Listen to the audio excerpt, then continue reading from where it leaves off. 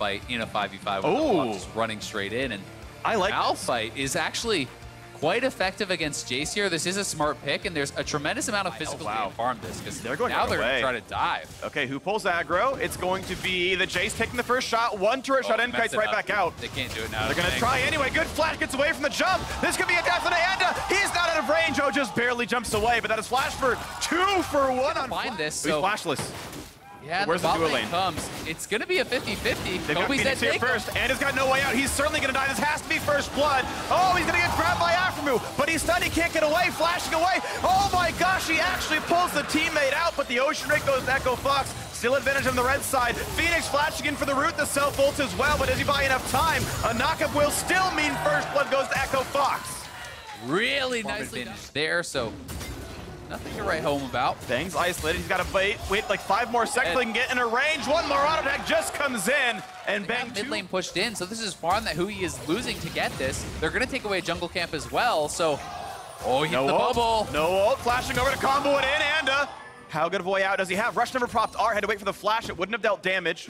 And then after that flash, he was out of range. Solo flashes in for the Q, not taking up someday. But where can Jarvan go? A nice knockback buys some time.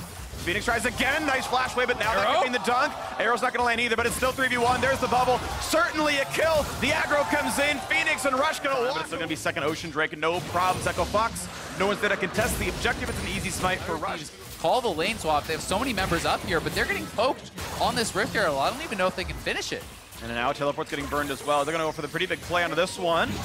Waiting for who to get over the wall. More of the team getting out of range. Anda does not have smite nor flash. This should be pretty effortless for Rush. And instead of just going for the kill right away, there was no way out for the Olaf. He didn't have escape tools, and now a dunk on a Hui. Flashed over the wall. Blast cones away as well. But still, it's now 5-0. Echo Fox keep getting more. And now asleep on Ashe. Flashing to buy more distance. Hui takes a bit of it. And now it's going to be a stun under the turret. And Rush gives it the... And all that time that Bang was up top, he wasn't farming. Apollo was farming, he was pushing, and they are just insanely ahead at this point. This could be the second turret as well. Demolisher ready to go on this after the charge as well, and look at the extra damage output here. It can tank. They're going to knock down both turrets in the mid lane here. That's not going to get any damage. Finally, an objective on the map as Hui split pushes top lane. Not really any opportunity to poke them down. You can stay out on the map much longer. You can play around things like Baron and baiting much longer, not having to actually recall and go back to base. So we'll see if they can find any real uses for this, and if they actually change on point, they need to get them out of the pit entirely. This time around, a big chunk of damage towards the Sivir. They'll actually knock down Apollo at the very start of it all.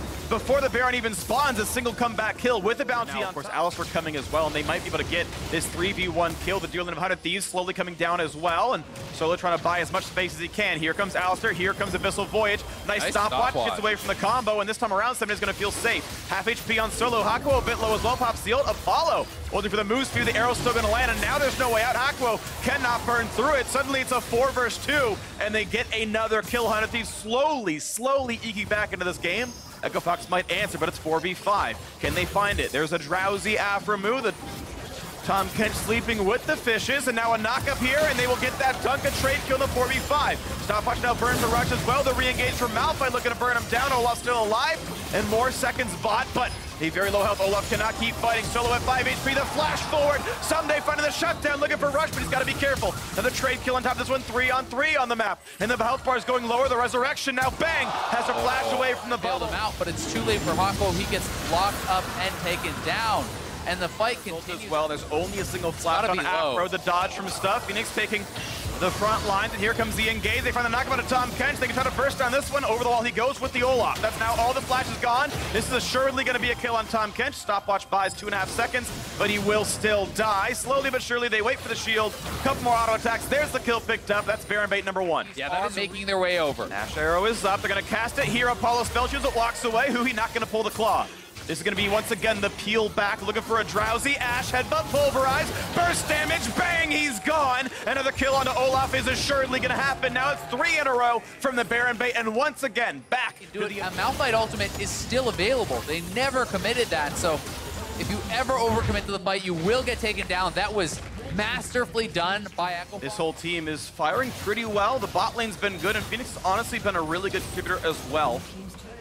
Yeah, I mean, they took 3 of the most solid contributors from Clutch last year, and they paired them up with Phoenix and Rush, and I think that, you know, Phoenix has been playing very, very well for the team. Rush has had his ups and downs, but this is certainly a team that is in playoff contention. This is a team that is dominating 100 Thieves, who by most was put in the top 3 as far as power rankings. Instead, it's just simply Echo Fox who are having their way with this one, and on the route to a 4-4 record, which is securely in playoff position right now.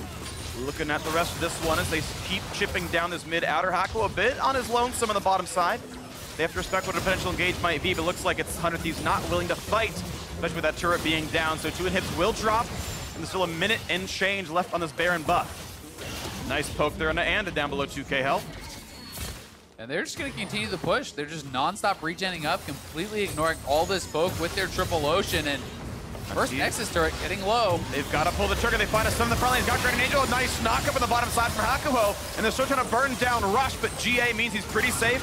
He's even got a stone plate to make sure he's durable. That tank frontliner build is, I guess, working for him. As his turret gets chipped down, one more shot from the cannon and more of the base is falling. Now the question is, do you even reset or do you wait 12 seconds for Ocean Drake to kick in as Phoenix gets his health back up? Yeah, I mean, he basically has a mini Warmogs at this point, just regenerating about 40 health per tick there. Up and up and up, and they just can't push him back. The last Nexus turret's about to fall. One more shot would do it in. A quick redemption heal, and their health going to keep going. The turret's going to fall. It's open Nexus. In the 29th minute, Rush goes in for the double knockup. Malphite follows alongside the Alistar, and it's a slaughter. Phoenix trying to run. He gets away from Someday. Guardian Angel popped. And look at this. There's only so much damage left in the lineup. A double kill for Solos. Malphite, the first of the year, and a 29-minute win. Echo Fox 4-4. Absolutely dominating performance here today from Echo Fox as they really just decimated 100 Thieves there. It felt like nothing the 100 Thieves were trying was working. There was so much time spent from Anda on the top side of the map trying to get Someday ahead, and it was not paying off whatsoever. They failed the first dive, really mismanaging the aggro there. And from there, Rush and Phoenix and the rest of the Echo Fox team were able to consistently punish Anda anytime he misspent a resource, anytime he used a cooldown. They were on him non-stop. Found him on the Dragon, push him off there, force out the ultimate of the Raptors, invade him at the blue buff, non-stop, and it was really, really strong play. Really good stuff. So Echo Fox at 4-4 are temporarily